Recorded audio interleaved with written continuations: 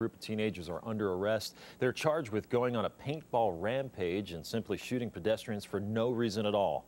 KXY4's Annie Bishop is live now with what happened and the charges that they're facing. Annie.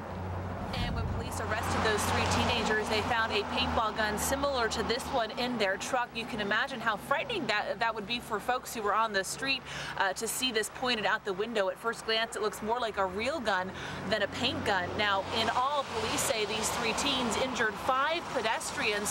One of those pedestrians required medical attention.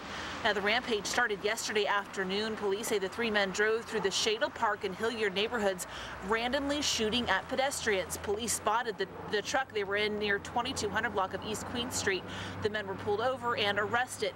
18-year-old Robert Lee, 19-year-old Kanoya Adams, and 19-year-old Samuel Salisbury now face 5 counts of third-degree assault. Those are felonies. Dan Davenport, co-owner of Spokane Airsoft and Paintball, says he recognizes the paintball gun seized from the men.